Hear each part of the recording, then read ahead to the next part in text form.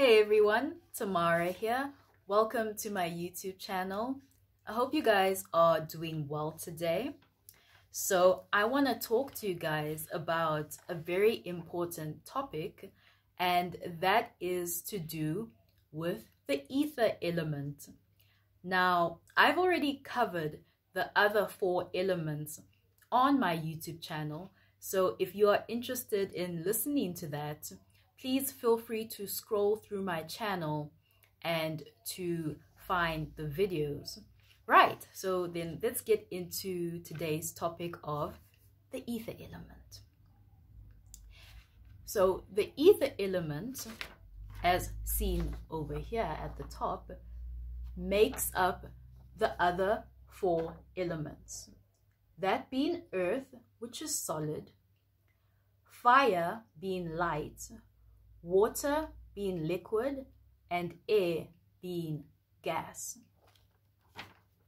The properties of ether is that it is formless and limitless and has no boundaries. So, for example, think about your consciousness. Your consciousness is everywhere and nowhere at the same time. Your consciousness can take on any form. It is limitless and has no boundaries. The ether element essentially is associated with space and what the Buddhists would call emptiness. Right. Not only that, the ether element is associated with Satan. Okay, so why do I say this? If you look at the normal pentagram, it is upright. Now, if you look at the satanic pentagram, it is inverted. So now the ether element is at the bottom. And this is my personal opinion as to why I think that is.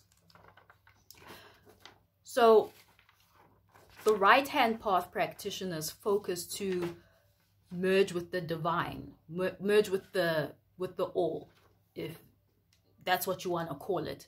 They seek unity consciousness, and left-hand path practitioners or occultists focus on service to self. So basically deifying the God within them. So the pentagram can be seen as a rejection, or the upside down pentagram can be seen as a rejection of the unity consciousness.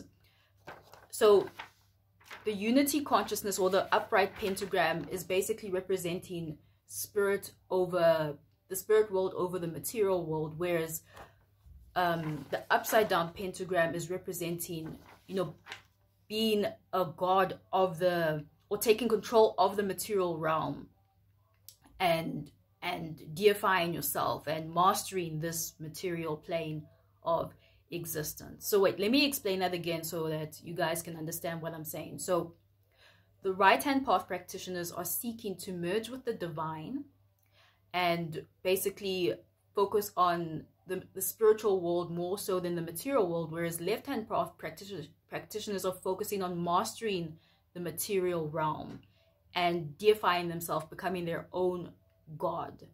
Right, we don't reject the material realm. We seek to use it to our advantage, to gain more power for our own evolutionary potential. So that's my personal opinion as to why I believe the satanic pentagram is inverted. And if your ether element is imbalanced, more than likely you'll be having a lot of throat issues, because ether is associated with sound. So you'll probably find that you're afraid to speak your truth. Basically your throat chakra would be imbalanced. And the way to balance it is that you can there's a mudra here. Ether is the middle finger. Can this come out straight? Yeah. This is the mudra for the ether element. So you can do this mudra whilst you are meditating. Wow. Meditating. You put your middle finger, you touch it with your thumb, and do this about 30 minutes every day whilst you're meditating in order to balance your ether element, right?